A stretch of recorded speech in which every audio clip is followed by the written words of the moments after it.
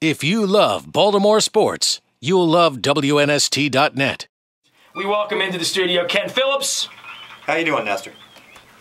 You are not the weatherman, correct? Absolutely not. How many times have you been confused with the weatherman? A couple thousand. Do you know the weatherman's son is the one that hired Anita Marks? No. You didn't know that? No, I had no clue. Bob Phillips. He runs our big competitor. They're kicking our ass every day over there at 105.7. I mean, they just ask them; they'll tell you. I've had lots of people say you're his son, whatever. You know, no, not the case. Where are you from, man? Give me your background. Give me the whole story with you. Born in Gardenville, and then Hamilton. Went to Hamilton Junior High School. I used to play against Gardenville in Little League over at Joseph Lee Fields when I played for Eastwood Little League. So Gardenville, they always had a good baseball program over there. And then went to Poly for a little while, not as long as I should have. All right, well, there's nothing wrong with that. There's nothing wrong with that. And you were a comedian, from what I understand, right? No, just amateur, smart ass. Yes, I didn't know if I could say that. Well, I mean, I've been practicing for 17 plus years at that now. I made a career pretty good at it. Pretty good. Well, hey, I mean, you can make a 17-year career out of it. Then we got something, right, Ken? I'll take it. So give me your background. You love the Orioles. You look like you're old enough to remember the Colts.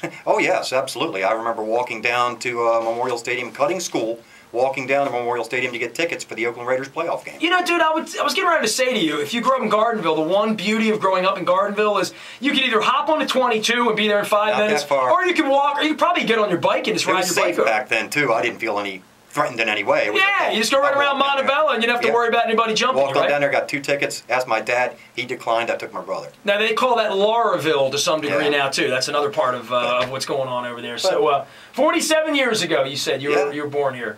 So that's just trying to put the pieces together. Moved up to PA about 3 years ago, just because I couldn't afford to live in the great state of Maryland anymore. Now, somebody yesterday called it Taxiltucky.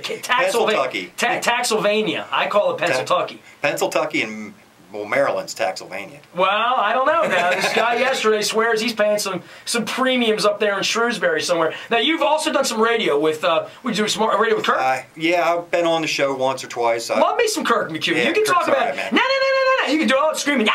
All that stuff He's he does. Crazy I can't do it anymore. I'm supposed to have coffee with him soon, so I don't know, man. He's high strung. He's already caffeinated. I can't keep up with Kirk, but I love the Kirkster. And I've been knowing Kirk for 25 years. So I'd like to meet him. I don't know what he's doing now that he's not at HFS anymore. Well, I'm gonna find out. I gotta look up Kirk. People keep saying, "Man, hire the Kirkster, bring him over." And I said, "Man, I love Kirk. I can't afford Kirk, man." I know. I can understand that. And Kirk can have the company. I'll go home. It's like the old baseball team. Remember who was it? The basketball team in the NBA. The owner said, "Was it Chris Webber? Well, why don't just give him the team? Instead of giving him a contract." I'm just kidding. Sounds good. Kirk's going to call me. He'd be texting me in 5 minutes saying, "Man, you're talking garbage about me." So that's fine. Kirk's all right. I got my thing open here. All right, so you've done some radio. Yes. Why in this competition? Why here? Why now? And how long have you been listening to NST?